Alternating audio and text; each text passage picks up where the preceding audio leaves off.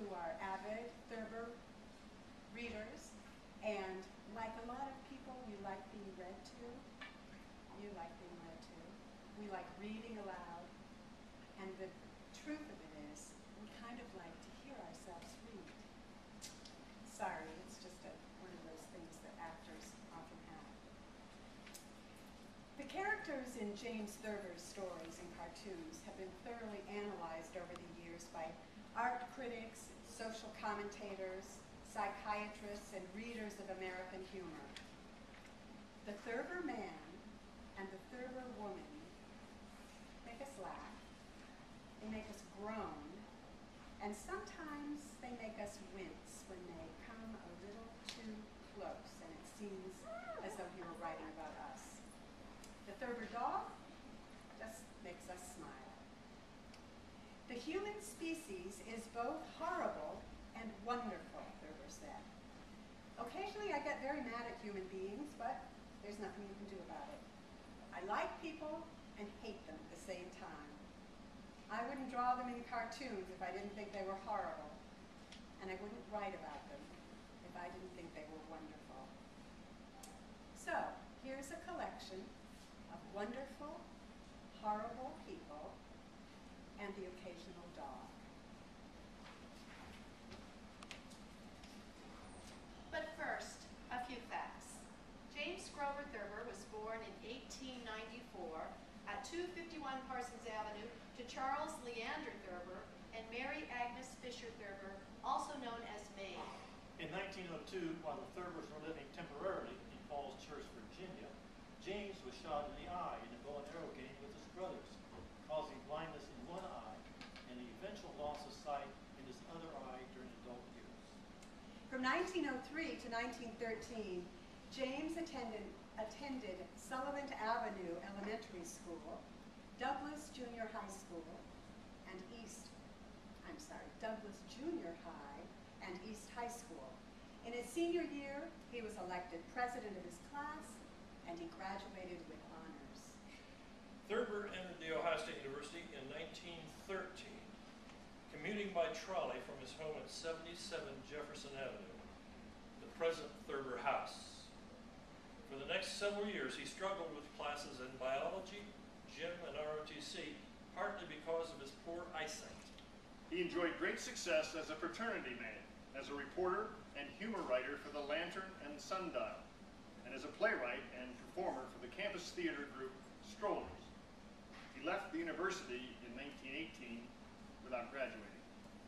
He married for the first time in 1922 the beautiful Ohio State co-ed Althea Adams. The Thurbers traveled to Europe, where James worked as a freelance writer.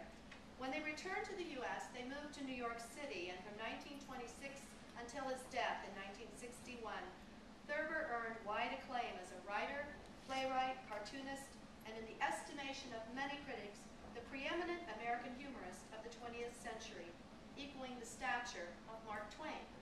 And it all started here in Columbus, Ohio. Thurber's grandfather, William Fisher, Columbus's purveyor of fruits and vegetables, enjoyed strolling about town in his familiar black derby hat with a fresh rose clenched between his gold-capped teeth. He particularly enjoyed having his picture taken, and his Bryce Road house was decorated with his photographs taken all over the state. Thurber's mother, Mary Agnes Fisher Thurber, is seen as the charming, flamboyant lady of the house, who, as a young woman, dreamed of being an actress. She devised hilarious practical jokes to entertain family and friends. She was bright and witty, with a penchant for astrology and dogs.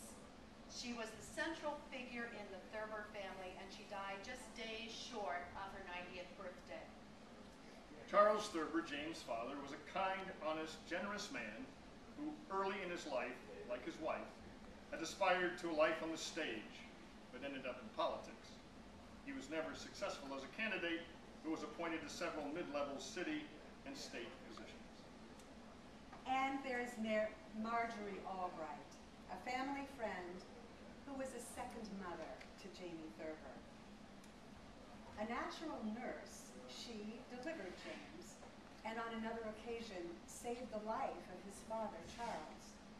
She was a tough, independent woman and a nurturer of gardens and children. James loved her. These Columbus characters and many more, cleverly disguised, show up again and again in the stories and cartoons of James Thurber. Keep that in mind as we give you cartoon captions by James Thurber. So I said to the teller, how can I be overdrawn when I have all these checks left? I never really rallied after the birth of my first child. In first aid class today, we learned 11 different ways to poison people.